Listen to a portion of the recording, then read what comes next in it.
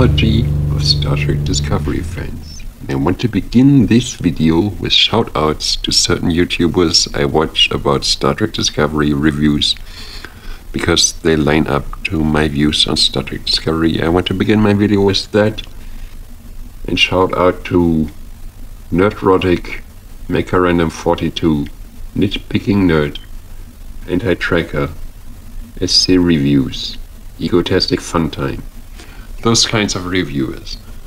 And the reason I shout out to them, because what unites all of them, what is the commonality between all of them, is that they say that if you like Star Trek Discovery, that's perfectly fine. Tastes cannot be argued. If you like Star Trek Discovery, fine. Like Star Trek Discovery, tastes cannot be argued. If you like it, that's okay. That unites all those reviewers. And YouTube is always in danger of being oversaturated with much of the same stuff. So unlike those reviewers, I want to take a different approach and say, if you like Star Trek Discovery, you are stupid. You are really stupid. You have no taste and you're really stupid. And the thing that annoys me about Star Trek Discovery fans, if they even exist, and I know they exist because they talk to me, but I don't know what is driving them, how insane they are, what is driving them, is that they try the oldest legal trick in the book that we all know, that everybody knows, that they do that thing of reasonable doubt, the oldest trick in the book, that I can tell you 200 reasons why Star Trek Discovery is the worst science fiction TV show ever produced, obviously the worst Star Trek show ever produced, and the worst drama show ever produced. I can present you 200 reasons easily. I can list them easily just off the top of my head.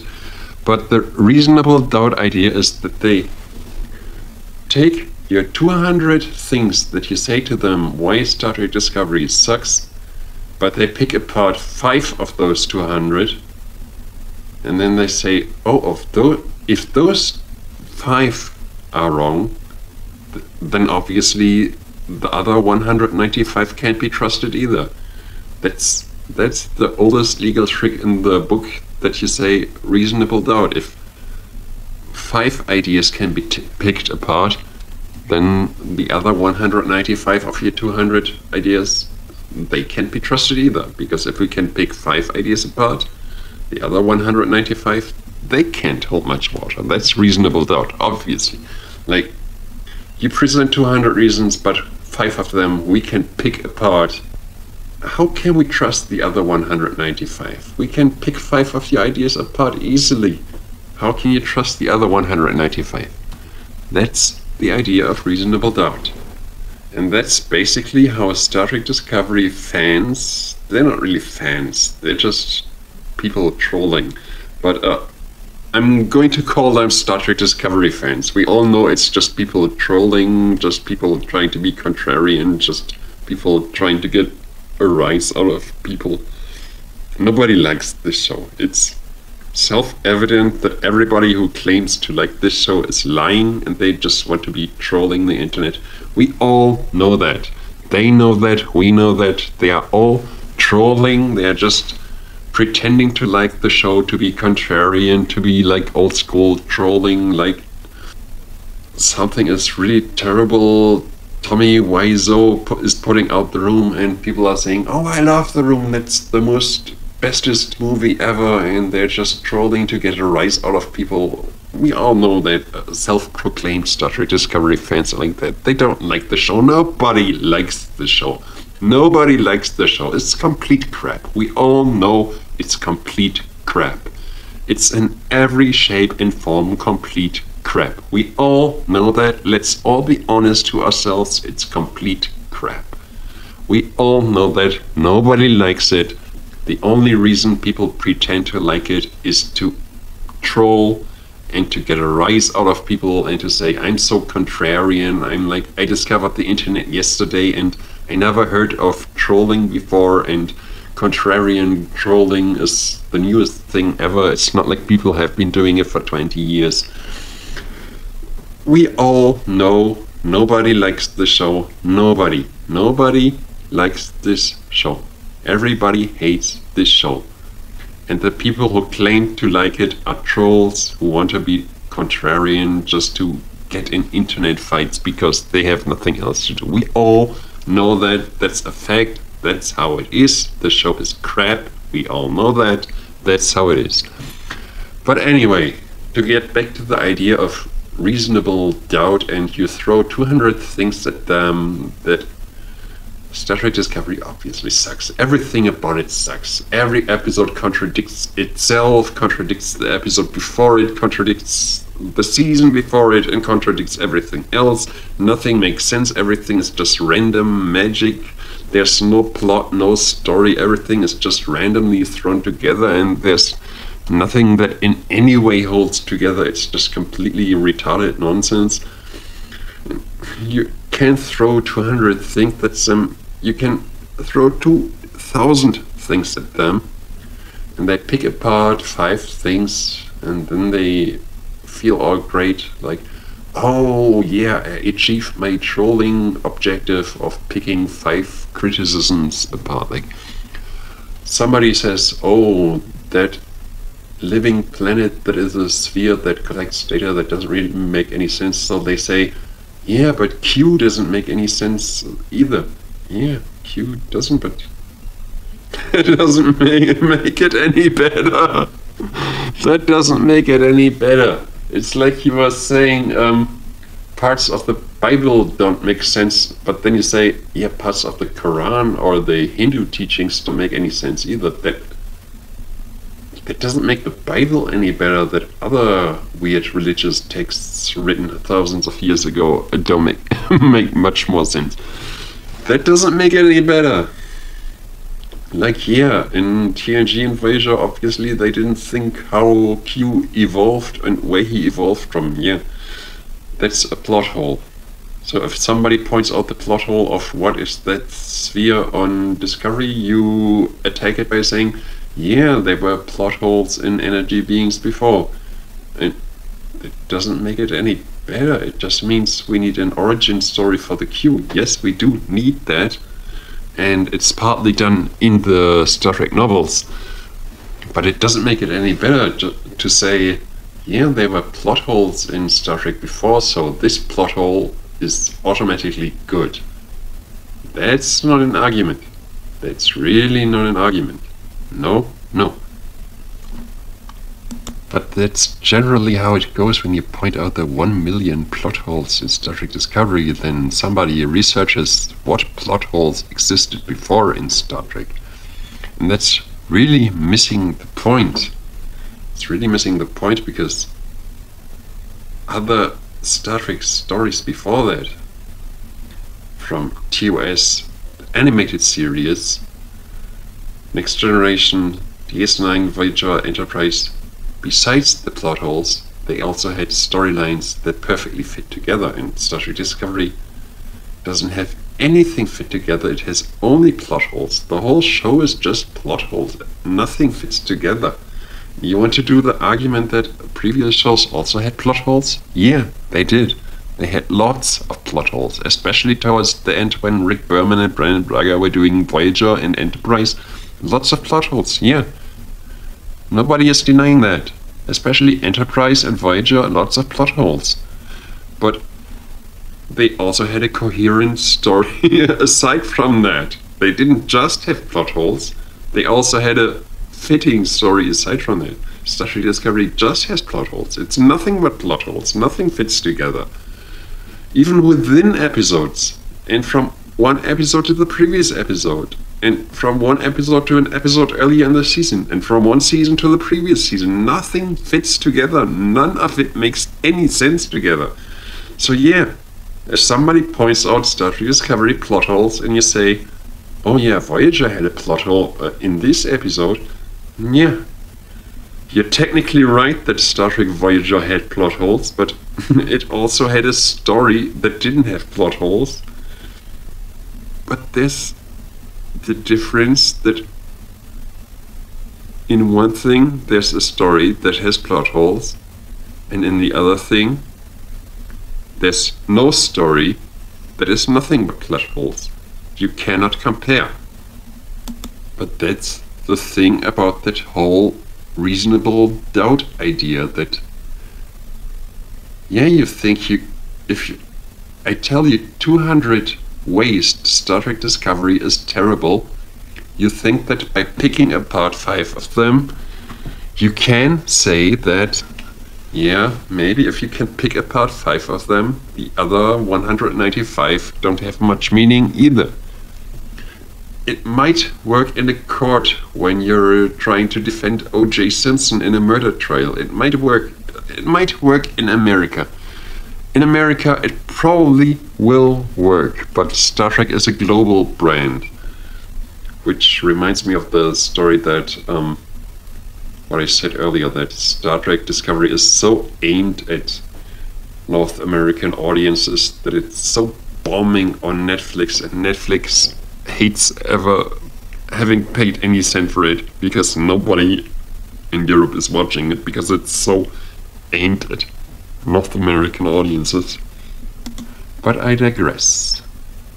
I think this is all rooted in how toxic the Star Trek Discovery fanbase started from in the first place.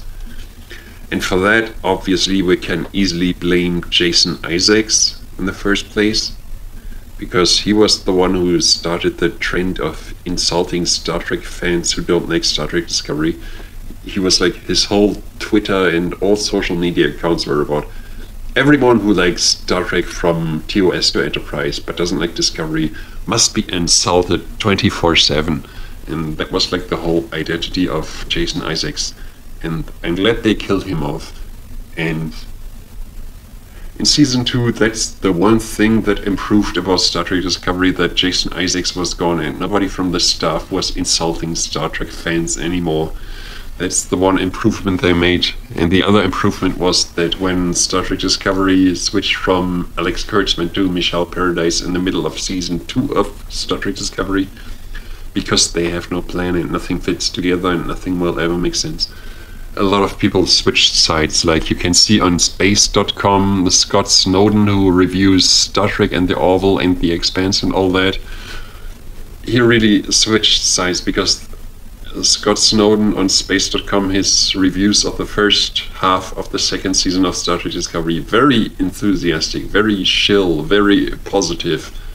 And then towards the second half of the season, he was like, why did I just watch this? There was just so much unnecessary stuff. What a waste of time. And he says that about every episode in the second half of the season. And it's pretty much when Michelle Paradise took over from Alex Kurtzman, that he was just, okay, I was with you with the first half of the season, but why is all this shit now happening? What a shitty show this has become. And you can tell the frustration in every word. Or Mark Zicree, Mr. Sci-Fi, Mark Zicree from Space Command. You know, you can see him on YouTube. Please subscribe Mr. Sci-Fi on YouTube. People from Midnight's Edge or Mecha Random 42 or Nerd, they never tell you to subscribe to Mr. Sci-Fi, but please subscribe to Mr. Sci-Fi. He has some of the best views of this show you can imagine, because he tries. He wants the show to be good, and you can hear the frustration in his voice with just how bad it is. He's one of the persons who, he really wants this show to be good, and you can hear the frustration in his voice and see it in his body language that it isn't. Please subscribe to Mr. Sci-Fi. I really admire Mark Zicree. He wrote one of the best DS9 episodes, one of the best Babylon 5 episodes, and I've never seen Space Command yet, because I want him to have a few episodes produced so I can kind of spend a whole day watching a couple of episodes. That's why I'm waiting to see Space Command. But with his writing talent, I'm sure it's good. Anyway, I was talking about the whole toxic shit that Jason Isaacs started, and it's that way that when Enterprise came out, I really liked Enterprise. I really liked Enterprise. I've been a fan of Enterprise, of Star Trek Enterprise, since the first episode, and I liked the whole show. But a lot of people hated it. But I never went around on... I've seen a lot of critical reviews of it. I've seen a lot of complaints about it. I've seen a lot of people really shitting on Star Trek Enterprise back in the day. And I never went around to their places, insulting them, telling them to kill themselves, and telling them what shitty persons they are. It's just that I liked the show, they hated it, but I just said, give it a chance, it's a good show. And in turn, I could not stand Star Trek Voyager. I hated Star Trek Voyager. I rewatched it since then, and I've come to appreciate it a bit more. And it's actually not a bad show, but back then I hated Voyager, but a lot of people really loved it, but I hated it. But the people who really loved it, I talked to them, and they never came to my place and said, I should kill myself, or I'm a shitty person, or I'm a racist or sexist for not liking Voyager. There was never that toxic idea between Star Trek fans that if you don't like one Star Trek show, then you're a sexist and racist and you should kill yourself and you're a sick person and whatever. There was never that toxic element to it. Star Trek Discovery was the first that had that toxic element to it, that if you don't like the show, you're a sexist, racist, you should kill yourself, and I hope you die in an accident, and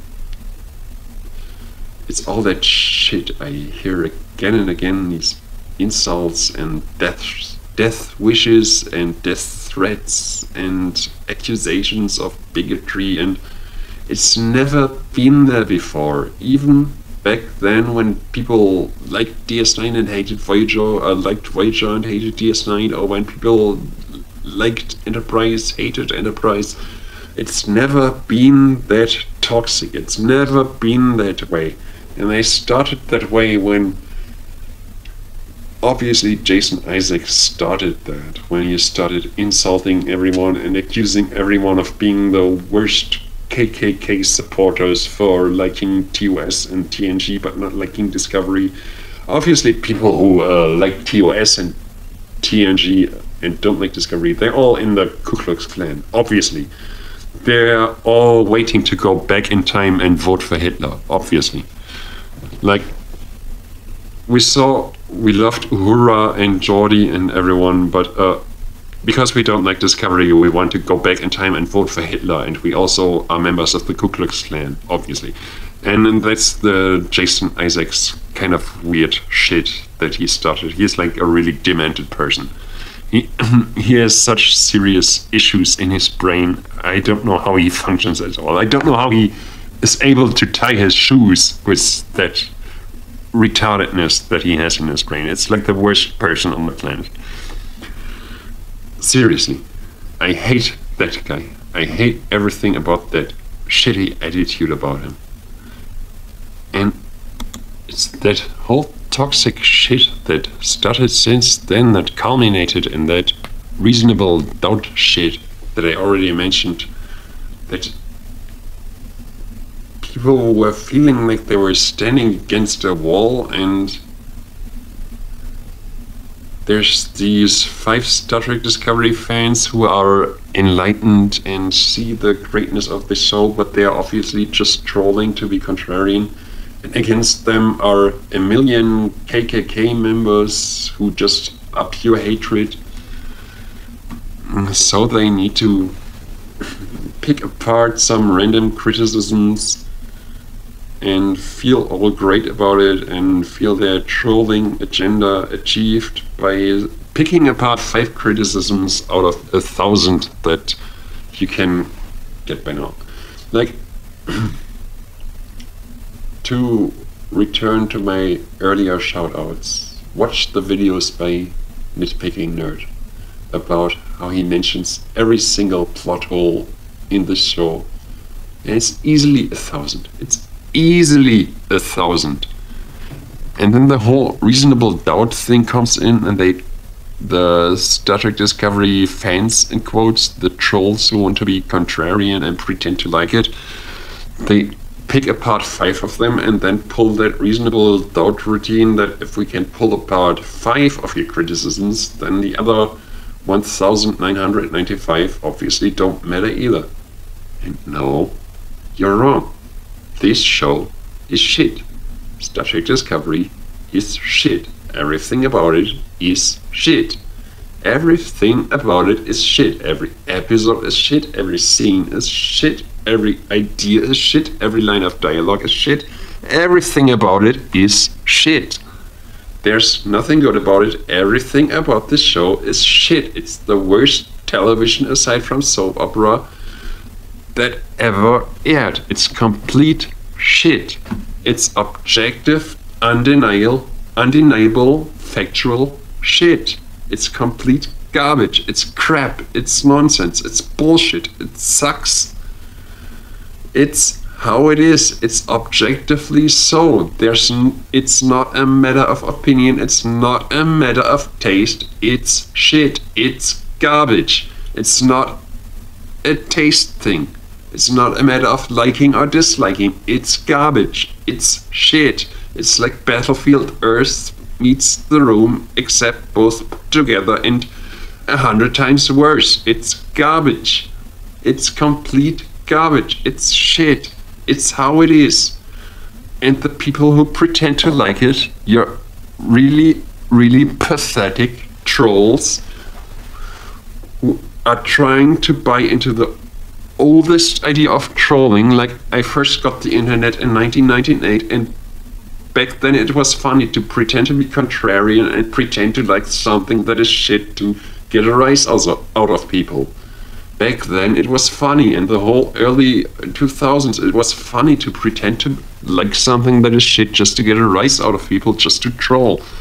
But that was decades ago by now. It's no longer funny. It's old school, outdated trolling.